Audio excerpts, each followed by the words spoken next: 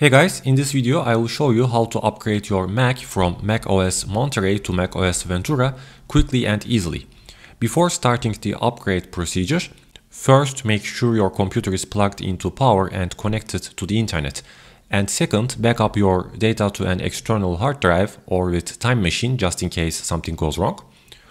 Alright, now let's begin our upgrade process. Click on the Apple icon in the top left corner. Select System Preferences and go to the Software Update tab. Now here you should see the upgrade option. Click on the Upgrade Now button. Agree on the terms in order to continue. And now macOS Ventura will start downloading. Once the download is finished, the installation process will start in 60 seconds. And after the upgrade is done, log back into your computer. And now you can start using the new features. If you find this video helpful, please hit the like button and subscribe to our channel for similar videos. Thank you for watching.